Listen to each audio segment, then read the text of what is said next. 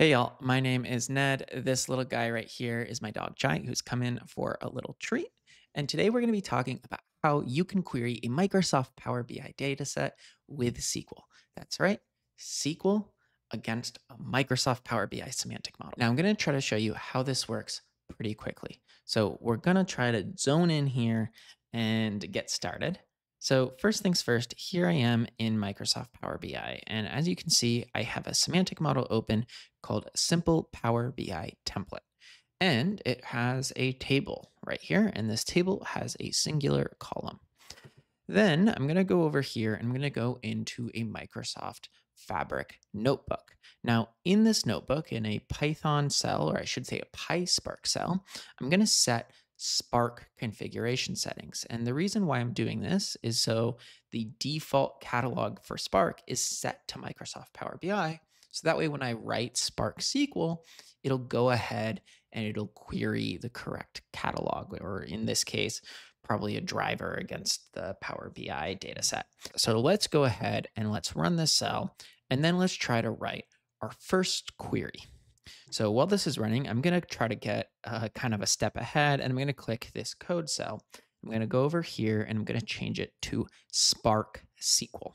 Now that I'm in SQL, I'm going to type show tables, and I'll go from PBI dot, and then I'll put a little tick here because my semantic model name has spaces in it, and I'll go simple Power BI template. And I realize right here that I actually needed to select Spark SQL, and I'll run this. And while this is running, what it's going to do is it's going to return all of the tables in the data model. And you might notice that there's this table over here that's called underscore metrics.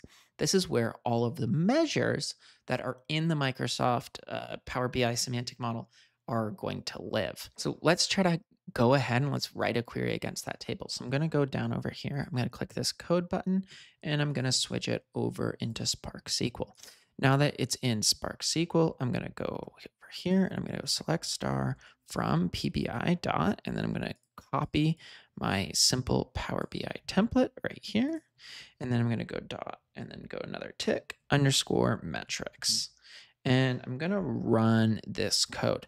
Now, when this code runs, I get an error. So why is this? Well, if you go down here, you might notice that I didn't actually capitalize metrics. So let's capitalize this and then let's run this again. And what you'll see is that it returns all of the columns in the data model as well as all of the measures.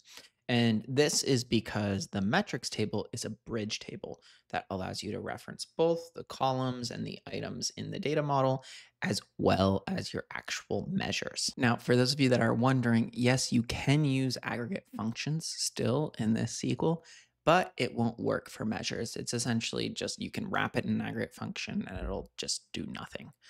Also, you can use where criteria, although Microsoft, as far as I can find, doesn't actually have a definitive list as to which kind of Boolean where criteria will work in this kind of Spark SQL driver. And just like that, you've reached the end of this video. If you enjoyed this video, a straightforward, no nonsense, here's how this works video, please consider subscribing and giving the video a thumbs up.